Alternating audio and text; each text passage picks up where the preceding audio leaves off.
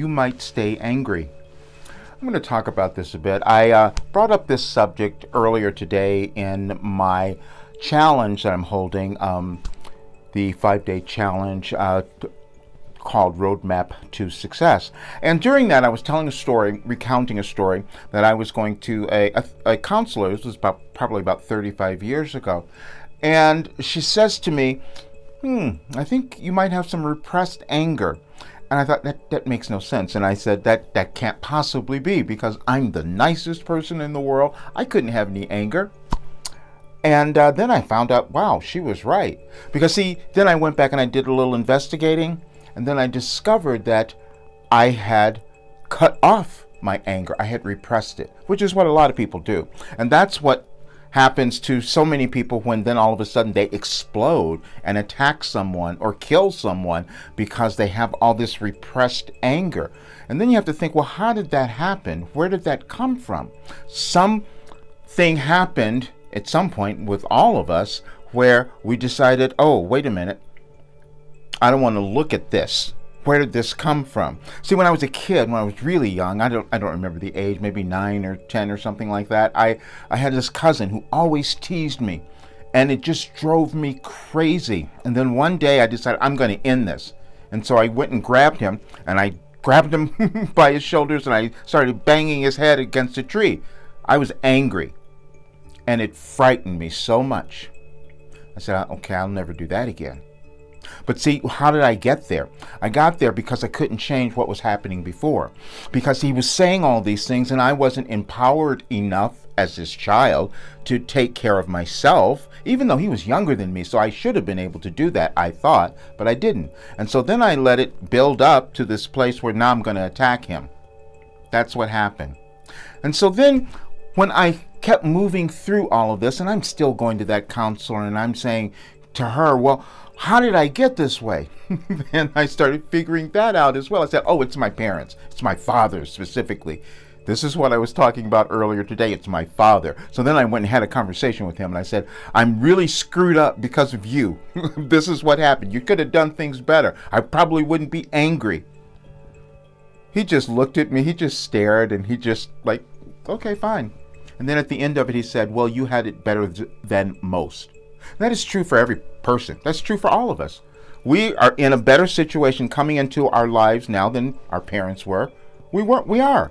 Just because we live in a different time. You see, but we also bring in something else. Because the other thing I discovered is that we have systemic hatred and anger. We do. It's built in all of us. And several years ago when I said, oh, I have to change now because I knew this anger was going to come up and we're seeing it in our world. This is why we have a war. This is why we're having all the division, the hatred. This is why you're seeing all the protests and all of that. And it's not just about the issues that are going on. It's about what is within us. That's all. 6 years ago, no, longer than that, in 2016, I've spoken of this because I knew where the world would be moving. So I said, I have to get rid of my anger. I have to get rid of the stuff that's within me that I'm bringing into the world, because that's how we create the world. You know, we each do it energetically. And so if we have a lot of anger, then we're putting that into the world. So we can't expect to see a world that isn't angry and killing one another. That's what happens. And so I thought, I got to start talking about it. So I wrote this wonderful article that probably no one read, because I said I might be slightly racist with misogynistic tendencies, because I knew those were the issues that would be coming up in our world. There would be racial, there would be gender issues, there would be all those things. So I shifted my entire life. I said, I'm going to create something that's going to take people to a place where they don't have to have that anger anymore. And I know it's possible because I had to move through that. But the most uncomfortable thing during that process was to discover that typically I was angry at myself. And I will tell you that's for most people. When we become so frustrated that we can't change something, that's what would happen to me as a kid. When we can't change it, then we want to attack someone else. And it came up again today because I happened to go on one of my YouTube channels, and I saw a comment from someone, and they didn't even know what they were saying. They wanted to make a comment on a channeling session that I had last week, and they said, well, this is talking to everyone and everyone all at once and nobody, and talking to no one, and it's a real con job. I said, wow, You're really brilliant. That was anger that you put into the comment, but you don't understand what you just said.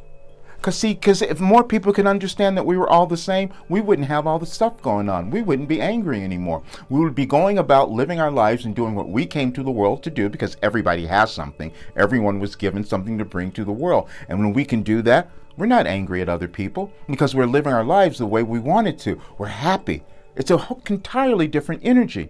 See, because I knew that we were going to be moving through an evolutionary change in our world, and we would see all the disruption, we would see all the anger, all the stuff that's been within each person in different ways, because it's a generational change that we're moving through, but everybody's got something.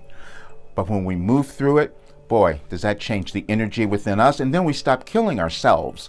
I'm saying that because if you don't know, the emotions that we carry around have an effect on what's happening in our bodies. Because typically when we start getting sick all the time and all these illnesses, it might be because we have this repressed anger we don't know what to do with. I can say that because I lived through all of that. I don't have those medical conditions anymore. They're gone because I decided I'm going to not stay angry. And I'm saying this because I want everyone to understand we're going to see more of that in our world as we keep moving forward. And anger is not the same as passion. That's different. Passion is something that awakens you to who you are, something that's important for you. And so, yeah, you can express that, but you're not going to go and kill someone with that. You're just going to be awakened to who you are, and then you're going to start to want to own and become yourself and become more empowered. That's all the work that I'm doing. So that person that made that comment, I never, I respond to comments occasionally. I don't really have enough time, but I had to respond to that one because I said, if somebody's going to put out some hate, I'm going to love them. And that's exactly what I did. Just gave him, I said, that's some judgment that you have, but I said, gee, you are so wise to see that. Yes, we are all the same. And the more of us who come to understand that, then we start to live the lives we want to have, and then we start creating a different world. I haven't done anything like this. It's increased the confidence that I had in myself. Everything is better. I mean, every single aspect of my life. My income, the progress is just amazing. Like you can see changes from week to week. Introducing your last development program, Life Transformation for Success, the newest part of Roger Burnley's coaching series. In this 3-month online program, you will learn the mindset tools you need to dissolve the shame of your past, discover the gifts within you that make you important to the world, and get the confidence to rise above anything that stands between you and the life that you want. Everything changed in my life. Everything. Every single thing. It's time for you to reprogram your mind for success and become self-actualized.